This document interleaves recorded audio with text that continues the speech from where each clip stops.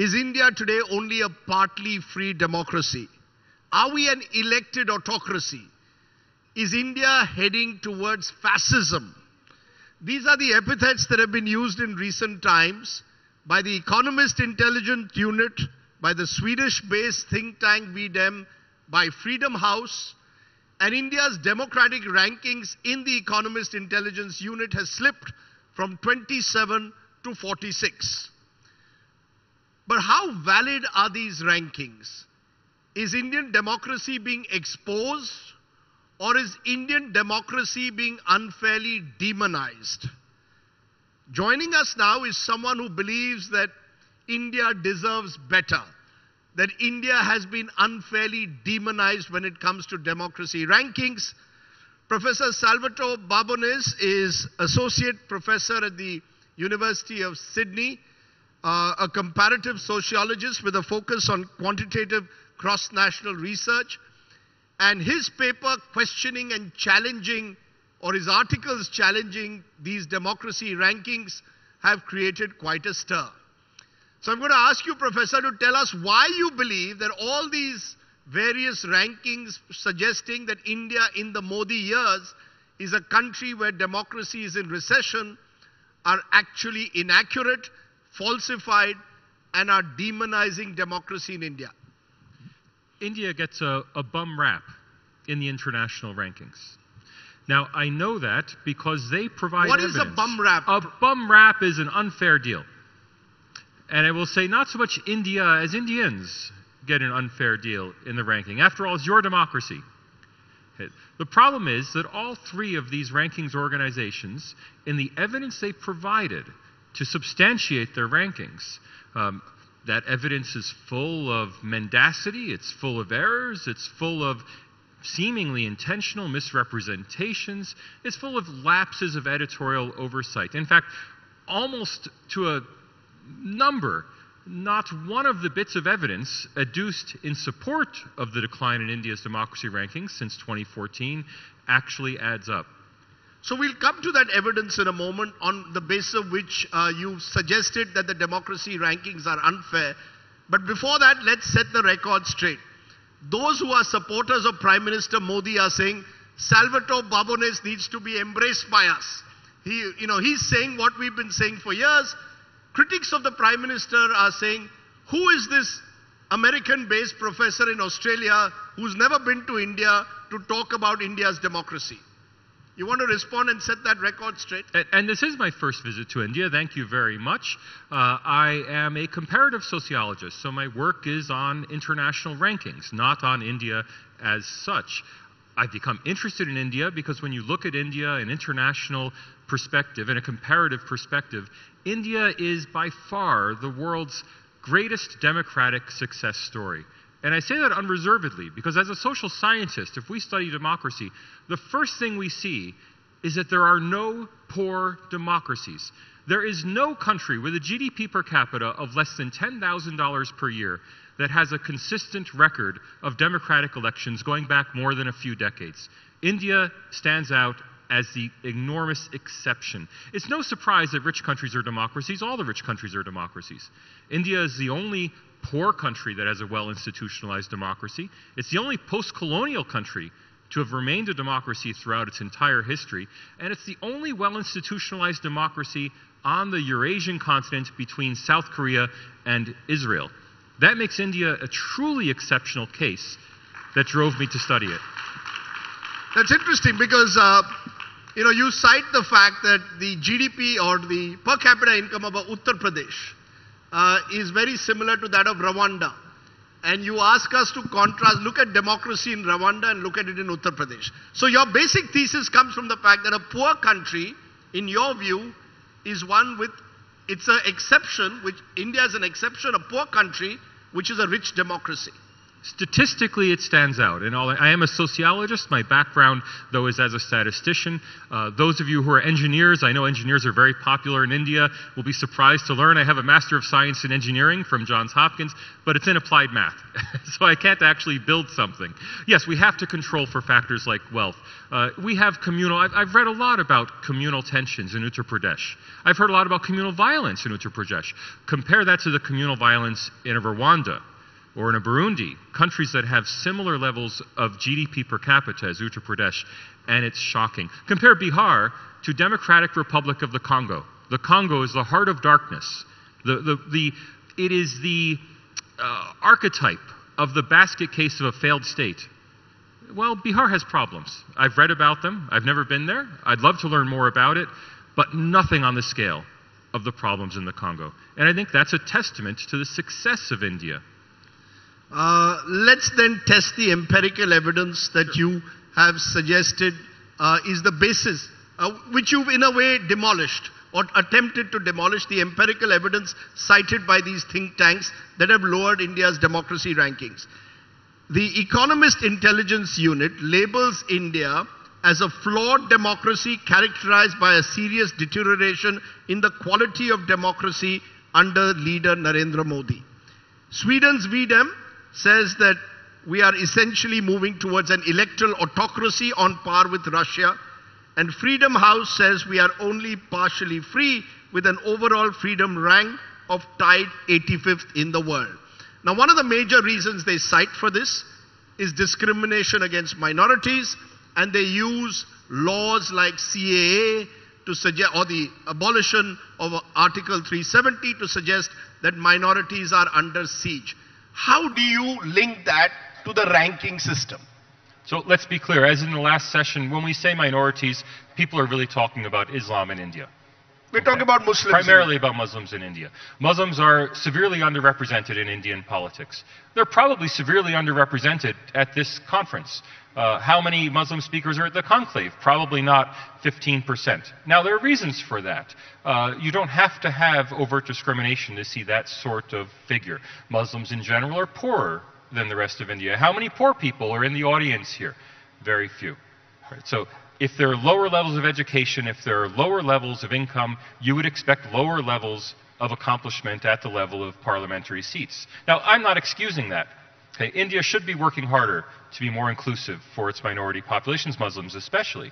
But the rankings have pointed specifically to this number of a low level of Muslim representation. 5% of Lok Sabha is Muslim. Yet the number of Muslims in the Lok Sabha has increased between 2014 and 2019. Now, we can say it hasn't increased enough. It's a marginal increase. We are basically, interestingly, in 2009, 5% of the Lok Sabha was Muslim. In 2019, it was also around 5%. Or we could say there's been a 23% increase in the number of Muslims in Lok Sabha. Look, either way you say it, it can't be used to justify a decline in the rankings between 2014 and 2019. It can be used to justify a low ranking. And if India's ranking had been consistently low on all three of these indices for the last 20 years, I wouldn't have written the paper.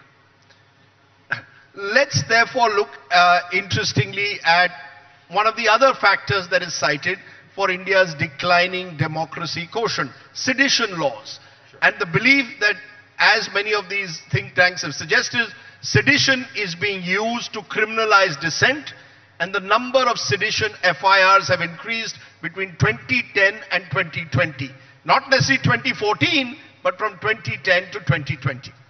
So I know this is very personal for you. I've read your Wikipedia page. But it is. but look, unfortunately, the Supreme Court as of now has struck down sedition, as of today. But I have to go to the data, not to the personal cases. Now, when I as a statistician saw 2010 to 2020, and the text said during the decade 2010 to 2020, immediately it clicked in my head. You know, there are lies, damn lies, in statistics. 2010 to 2020 is not a decade.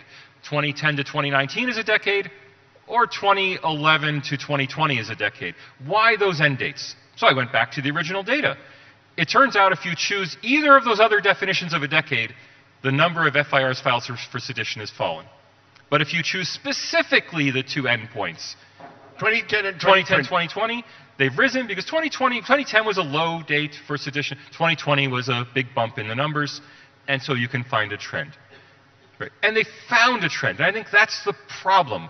The fact that you can find a trend should not be driving impartial academic studies of democracy. If a journalist does that, I'll forgive you.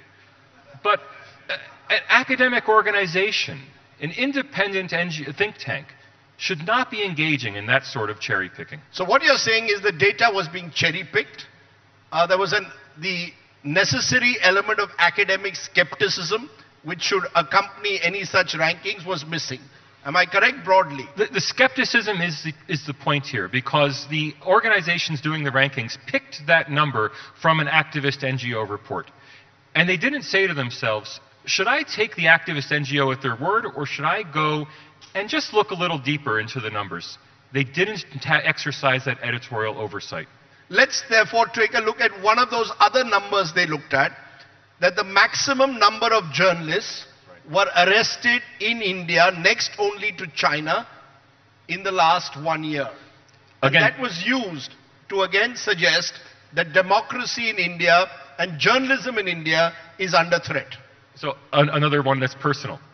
Here, look, it wasn't journalists. No, I haven't gone to jail yet. I might. Well, good, because it was actually journalists killed. So we don't want that at all. We don't want anyone killed. So the number of journalists killed is the largest number in a single country outside China, which sounds dramatic. Until you make the very elementary adjustment, what about per capita? So it turns out that in India, there were 3.5 journalists killed per billion people. That's 3.5 too many. In rest of world, there were 6.3 killed per billion people. In fact, it's safer to be a journalist in India, despite the fact, and I emphasize this again, that India is a relatively poor country. It's safer to be a journalist in India than in rest of world. On that same note, Press Freedom Index, not covered in my paper, Press Freedom Index now ranks India below Hong Kong. 2022, this is post-security law, post the closing of Apple Daily, the abduction of its publisher, the demolishing of its printing presses. Press Freedom Index, published by Reporters Sans Frontières, rates India below Hong Kong for press freedom. Now, you journalists in India tell me, are you more oppressed than journalists in Hong Kong? You know, I have always believed that journalists are relatively free in India compared to most parts of the world. When I find, for example, Indian academics going to Qatar or going to Middle Eastern countries and lamenting the fate of journalists in India, I wonder whether they are speaking to the wrong audiences. You know who I'm referring to. I do, and look, that article was about the accusation that India is a fascist state. And I encourage you, pick up your phone and do a quick Google search. Ask Google, is India a fascist country? Google will tell you yes. Look at it, do it right now. You'll find the first 10 results telling you that India is a fascist country. That's something that should really concern you. That is a danger for India, whatever side you are in politics, whether you think that the current government is fascist or not, you make your own judgment. But that India is now being portrayed as a fascist country in the global media, and that if a student who knows nothing more about India, if a legislator, if a parliamentarian, if a journalist overseas who just has to do one article on India, they're not an expert on India, they have to pen off something, they have 4 hours to make 600 words on India, they Google, is India a fascist country? Google says yes. They click some links, now it's there. Now it's in the New York Times, now it's in the Washington Post. That is a problem for India and for Indians. I'll come to that problem in a moment, what that does to India and India's image and reputation. But Professor Babones, the fact is much of this is perceptional. If I come across a case, as there have been cases in Uttar Pradesh, where a journalist covering a midday meal scheme and exposing the manner in which the midday meal scheme was run is immediately arrested, or FIRs are filed, or is charged with sedition, I will get a sense that there is something wrong with the Indian state. And that might, in a way, influence my article. I'm a journalist, not an academic. So a journalist will go by live examples. You're then doing data mining to suggest, no, all is well, or it isn't as bad as you're making it out to be. So is part of the problem the fact that maybe from an external perspective, you're looking at data. I live in India. And I'm actually looking internally at what journalists on the ground at times have to go through in different parts of the country to report fairly and honestly. Maybe I expect a higher standard of freedom than what you perhaps look at purely from a data perspective. Look, I want to be clear. I'm not faulting journalists. I'm not faulting activist NGOs for doing their job. I mean, forgive me, the dharma of an activist NGO is to criticize. That's what they do. That's what their reason for being is.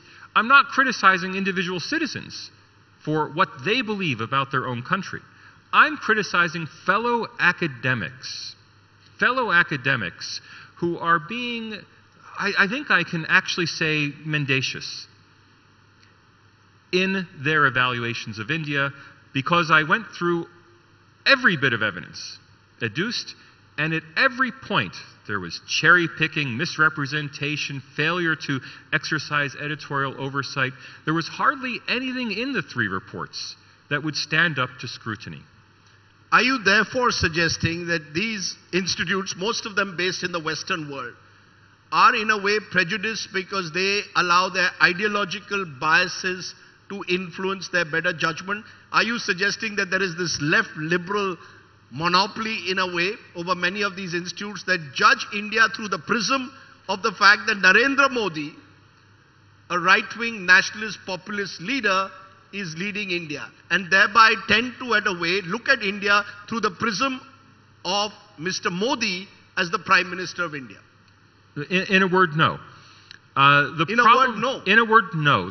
These are not biased organizations that are out to get India. They evaluate democracy in 150 plus countries. Most of the people involved have no particular interest in India. The problem is that all of these rankings are based on surveys. So each of them has the same methodology. They do a survey of intellectuals, journalists, academics who either are based in the country they're studying or who are students of the country from outside. Prominent academics and journalists who cover, in India's case, India. Maybe people at Harvard, maybe people at JNU, it may be people in the mainstream media. They survey them and they ask them to report back on the country. It's those reports that are biased. Now, at the level of the organization, there's a lack of editorial oversight. I don't excuse that, but I do understand it. If you're exercising editorial oversight about narratives for 150, 170 countries, that's a lot of oversight to exercise. It's a lot of hard work. But fundamentally, these biases don't creep in because the organizations are anti-India. They creep in because, forgive me, India's intellectual class is anti-India. As a class, not as individuals. No. India's intellectual class is anti-India, or are you saying that they are anti-Mr. Modi and are conflating the two? Or are you conflating the two? There is a bit of both.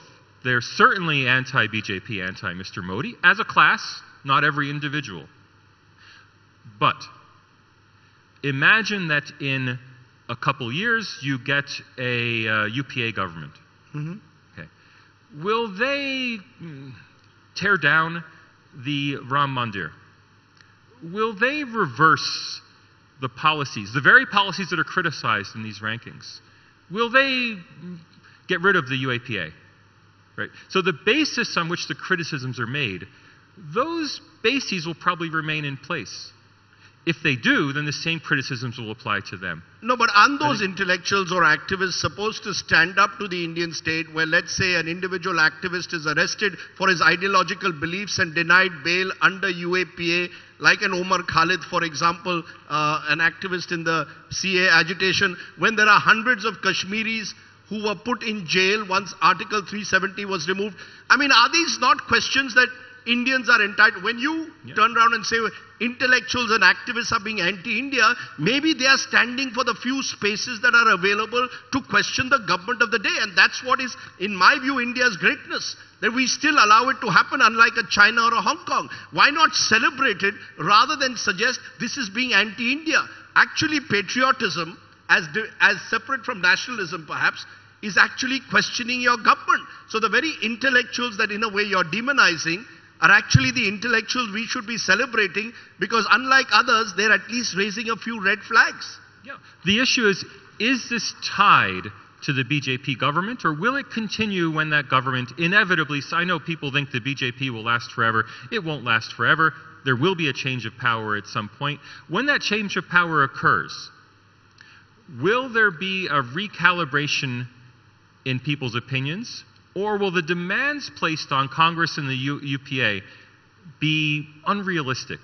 Will those demands not be fulfilled by that government either? And the question is India a fascist country today? And if you want to raise your hands, I think that's really an outrageous proposition. India has problems. Certainly journalists and activists have absolutely a role to play in calling out those problems. The problem isn't that these journalists may be opposed to the government of the day. The problem isn't that the activists uncover sordid details of law enforcement. The problem is that they allow that to color their overall evaluation of the system. So in a way, what you're suggesting is that in this era of increasingly polarized politics, it's becoming more and more difficult to have objective rankings on democracy. Am I correct? Maybe. Maybe you're correct. Look, what I'm suggesting is that people who may have been motivated to criticize Indian democracy because they don't like the outcome that democracy has resulted in are sliding bit by bit towards, instead of criticizing the party they don't like, to criticizing the state they don't like.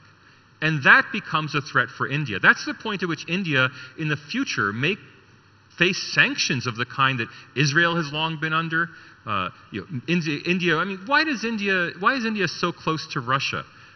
One reason is that India needs that Russian veto on the Security Council. Otherwise, India will be cast in the United Nations as a fascist state. Right? The activism won't stop at India's doors. The demonization of India will continue in the international arena.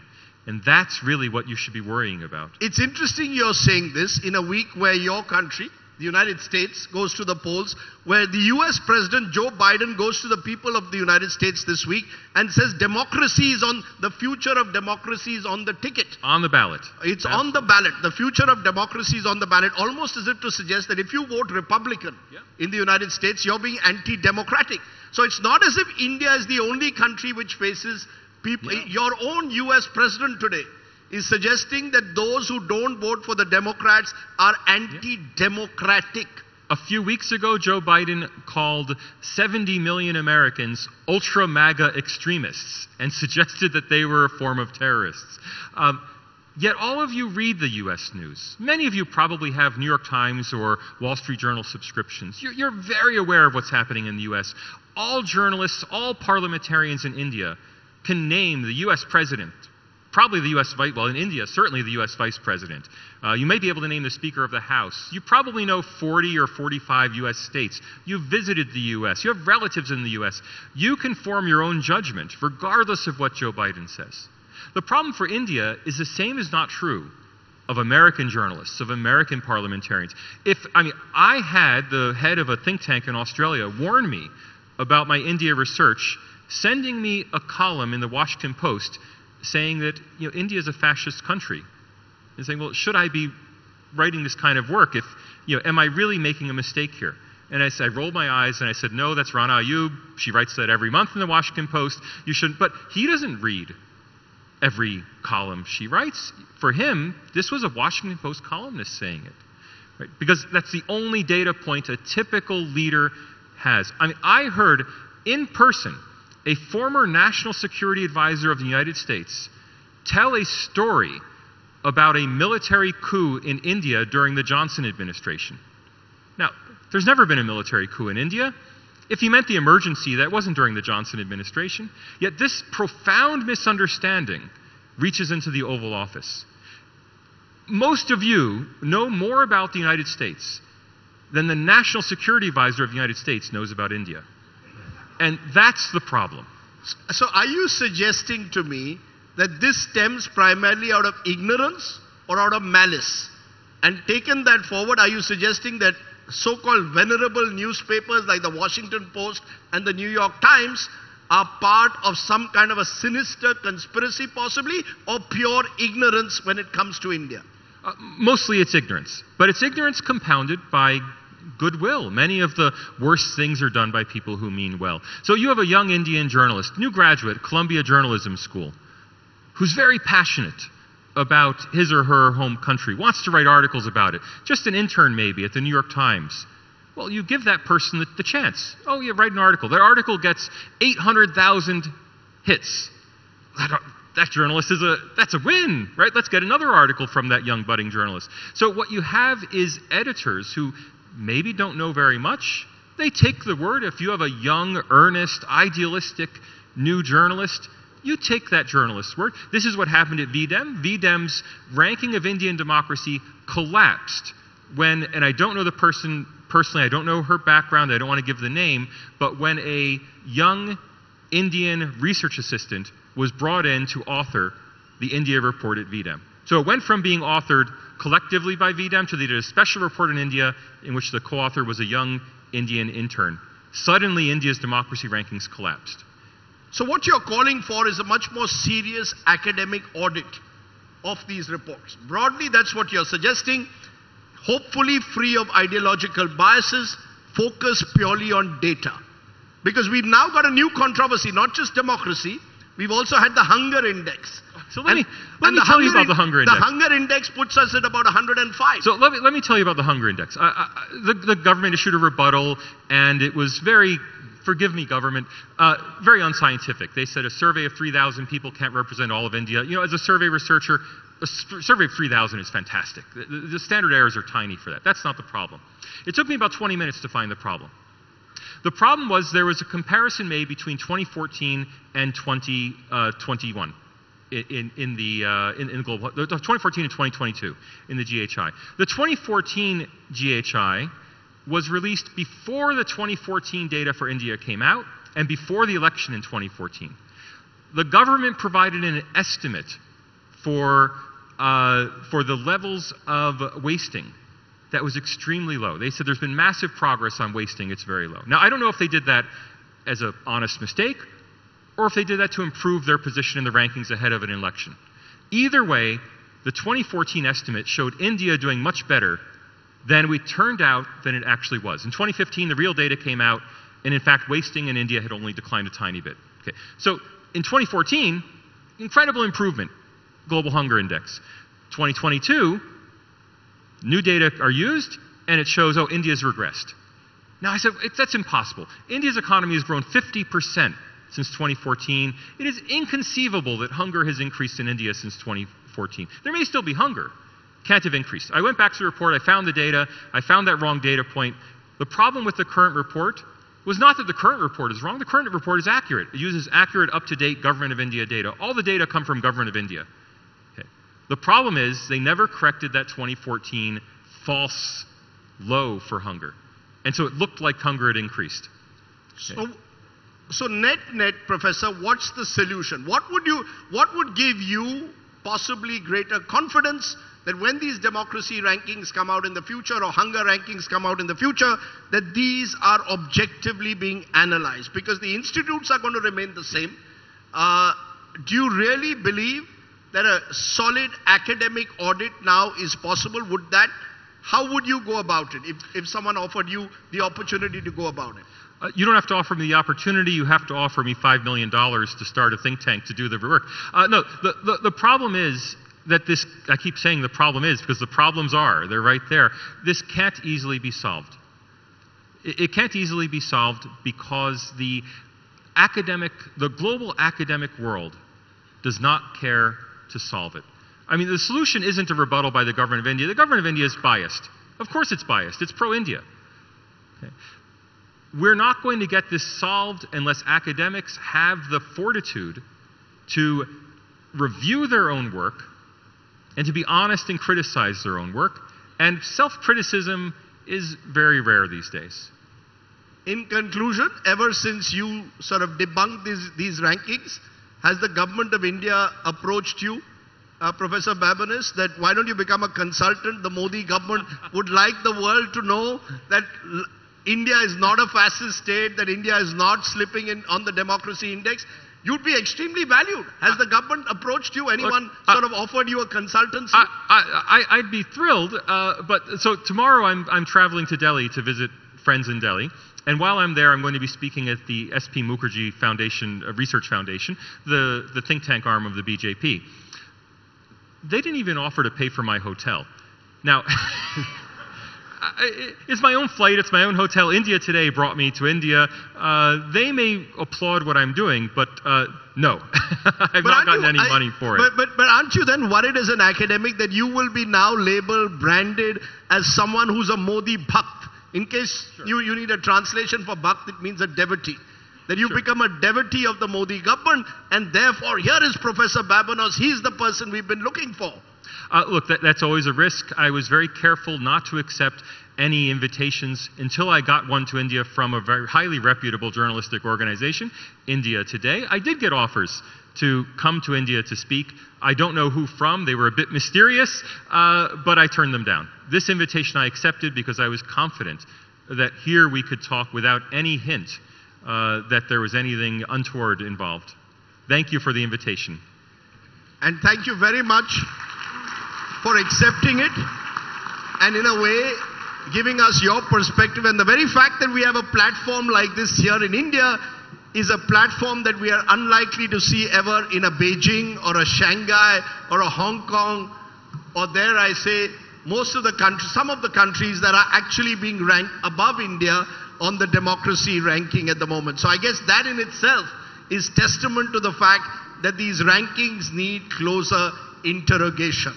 And I think that's what is the challenge of our times, that don't go by rankings purely by the headline that they offer, but you need a closer audit of just how those rankings are being made. Professor Babones, thank you very much for joining us, and enjoy your visit to Delhi. Thank you. Now that you've announced it here, who knows what other invitations may be on your way while you're there. But thank you very much. You'll be called an anti-national by one side, and the other side might believe that you've sold out. But thanks very much for joining us. Thank you for the invitation. Thank you, gentlemen. Dinesh Bhatia, could I please request you to come up on stage and offer a token of our appreciation to Salvatore. His books are available at the Author's Corner, everybody, right outside at the opposite the All Day Conclave Cafe.